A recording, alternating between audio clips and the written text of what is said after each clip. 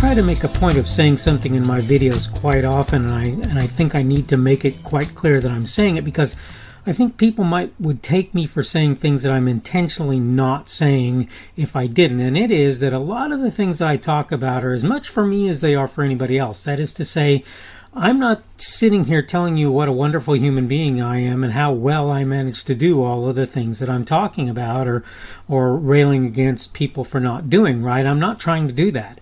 The reality is that life is challenging. We're all challenged, and there are certain things that are challenging to us. And I would certainly say that the subject of today's Daily Summation from Kurt's Religion and Politics, by the way, I'm your host, I'm Kurt, and today is Thursday the 19th of August of 2021. Welcome to everyone who's here on Rumble, on the podcast, and on YouTube. I would say that the thing that I'm talking about today is as much a challenge for me and as much a thing for me to talk about for me as it is for anyone else. You may not kind of hear that in what I say, but you need to know that basically that is a part of what I'm saying here, is that this is a challenge for me as much as anyone else. And I have to work quite hard to meet that challenge. And I'm here to tell you that I fail at it at times, and that I just have to continue to move forward and try and make it happen. So again, the subject today is following through. That's what we're going to talk about. So I'm going to go ahead and read my notes real quick so that you hear what sort of where I'm starting from. There are many times in my life there are many times in life when we're pushed down paths we have no interest in following. Not following through, though, is typically not an option. I'm not saying you should never abandon a course of action. What I am saying is, just because you don't like what you're having to do doesn't mean you should just walk away. Be ready to face consequences if you choose to leave the course you're on for a new one. If the only potential problems were related to the outcomes you face as a result of your deciding to go in a different direction, it would be one thing. That's almost never the case. Others will likely be affected by that zigzag as well, zig or zag as well. A perfect example is a recent trend I've noticed where a man or woman walks away from the other adult in a relationship, as well as any minors. Children, right? Because you're not there to see what happens, the chances are good you'll never begin to understand the untold effects of your actions on various people in the situation. It's true that goodness, I'm having a hard time reading today. Forgive me. It's true that may work out to the good. That said, if you're not involved, you'll likely never know. I've said I'm not the greatest at following through. Even so, my conscience is pretty clear where that's concerned, because though I fail, I generally try very hard not to. All right, we're done with notes. Let's go ahead and talk about the thing in depth. It's a hard thing to do, and I recognize that it's a hard thing to do.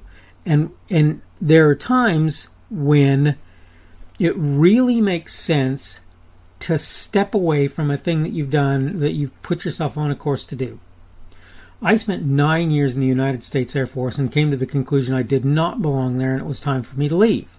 After 9 years, I had a year, I don't know, more to do. I think it was a year more to do. And I spent almost 9 years, so it was a little more than a year. It would have been 10 years total time by the time I was done with what I was doing. I had to walk away from that. And I had to walk away from it because I came to certain conclusions that led me to the place where following through with that commitment was not something that I could do in good conscience for various reasons. And I'm not going to get into that here because that's not what this video is for. The point is that I recognize that there are times when following through is literally impossible or very close to it if you want to be in conscience and various things of that sort. But I'll just tell you that where I've been in multiple relationships with ladies, I've never once thought to myself, if this relationship goes sour, I'll just quit it. I've never once done that. That may seem odd to you. I don't know. Maybe lots of people would assume that it's more likely to be the guy who's going to do that.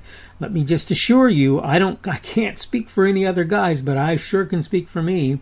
And actually, I can speak for a few other guys too. None of them that I know really ever wanted the relationship to fall apart. None of them walked away from the relationship that I personally know.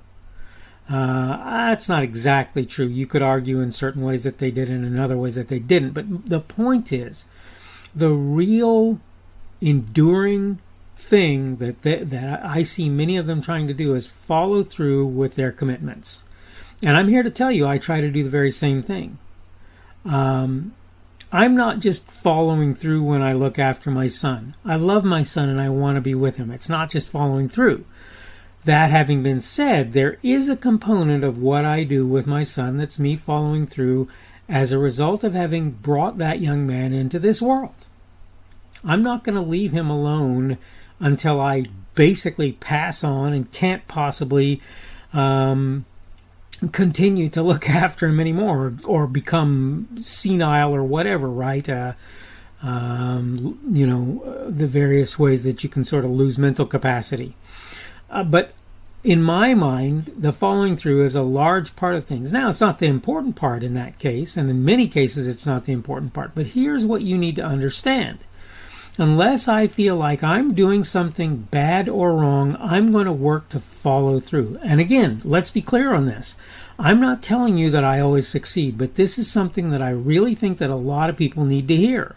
There are a bunch of folks out there at the current moment who will take something on, and the second it gets a little bit hard to do or whatever, they stop.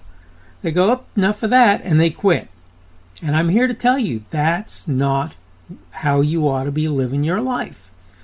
You should be following through on the things that you commit to because that's the right thing to do. That's why. And it's more than that. Like I say, look, you have to realize when you don't follow through on things that you've set yourself up to do, you put other people in a bind as well. You cause other people problems. I have a neighbor where I live right now. He's not actually living in the house next door, but it's his house. Why isn't he living in the house next door? Because somebody who was supposed to be working for him had a commitment that he made and didn't follow through on the commitment. Now, I can give him a bit of a pass, in a sense, and the guy who owns the house did, because he had serious medical problems that he had to take care of, and it made it so that he just basically had to quit doing a lot of the things that he was doing before. My personal attitude about that is you find people to continue to carry the torch for you, and you do what you can to make it so that they get paid for doing the job.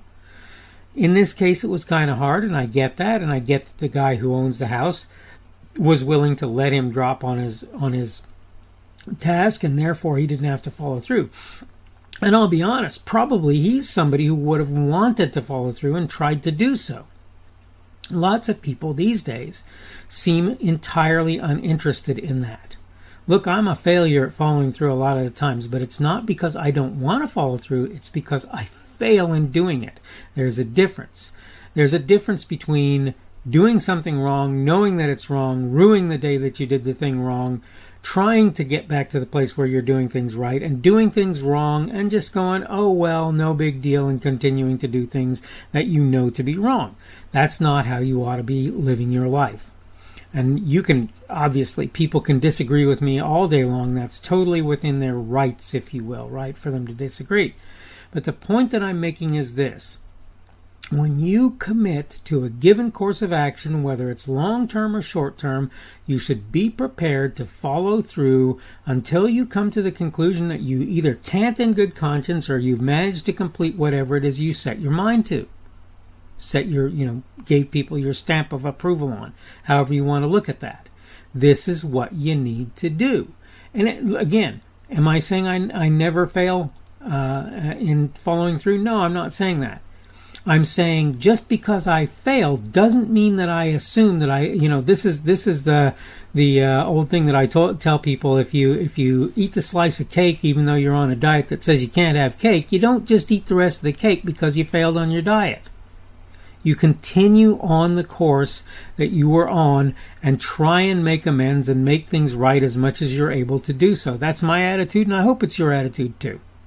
All right, I need to go ahead and wrap this up. This is a daily summation from Kurt's Religion and Politics. I'm your host. I'm Kurt. Today is Thursday, the 19th of August of 2021. For some reason, I had April in my mind. Don't know why.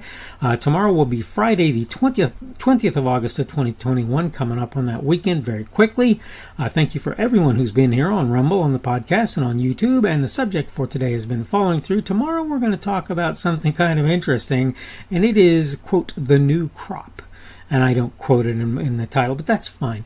The point is that every time a new group of people graduates high school, graduates college, or whatever, you start to see a predictable set of things. And we're going to talk a little bit about that on tomorrow's Daily Summation.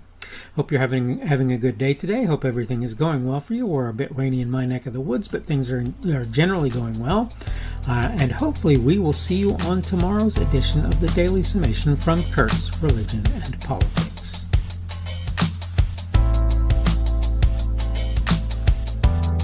The speaker on this edition of the Daily Summation is Kurt Schubert.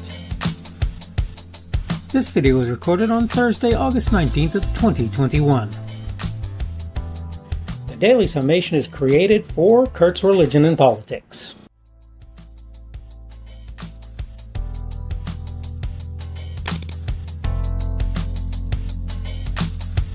Thanks for watching this edition of the Daily Summation from Kurt's Religion and Politics. I hope you found it entertaining or instructional, or maybe both.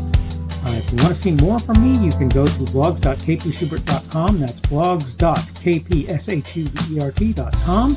I am on Twitter, Parler, and Minds.com. My handle on each of those is @kpschubert. That's @kpschubert. I have a Rumble and a YouTube channel. They are the Kurt's Religion and Politics channels on Rumble and YouTube. I have a Facebook page. The Facebook page is Kurt's Religion and Politics as well. I am on Patreon. If you want to support me, that's one of the better places you can do that. And you will find me at Kurt's Religion and Politics on Patreon. I have a podcast. The podcast is podcasts with an S, .kpschubert.com. That's podcasts.kpschubert.com. I think you should be able to find me with relative ease on Apple Podcasts, Google Podcasts, and Spotify as well. The best way I find to do that is to look for Kurt's Religion and Politics.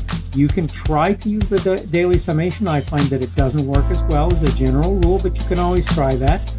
I'm glad to have you aboard today, and hopefully we will see you again tomorrow.